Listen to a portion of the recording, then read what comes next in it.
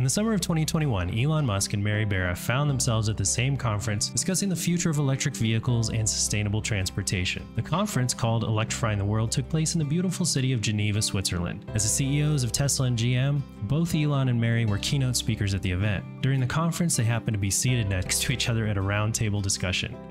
They quickly discovered they shared a passion for innovation, clean energy, making a positive impact on the world. Their friendly rivalry turned into mutual admiration as they exchanged ideas and opinions on how to advance their respective companies. The following months, they kept in touch through emails and occasionally phone calls. By chance, they both attended another event in early 2022, the World Economic Forum in Davos, Switzerland. This time, they made a point of spending more time together outside the scheduled events, taking long walks in the snowy mountains, and discussing their visions for a sustainable future. One evening, as they were enjoying a quiet dinner in a cozy Swiss restaurant, they realized that their connection had grown into something more. The chemistry between them was undeniable, and they decided to give their relationship a chance. Despite their busy schedules, Elon and Mary made an effort to see each other whenever possible, often meeting up in different cities around the world as their work commitments allowed. They bonded over their shared interests, and their relationship blossomed into a powerful partnership that inspired both of them to push the boundaries of innovation even further. As word of their relationship spread, the media dubbed them the power couple of electric mobility,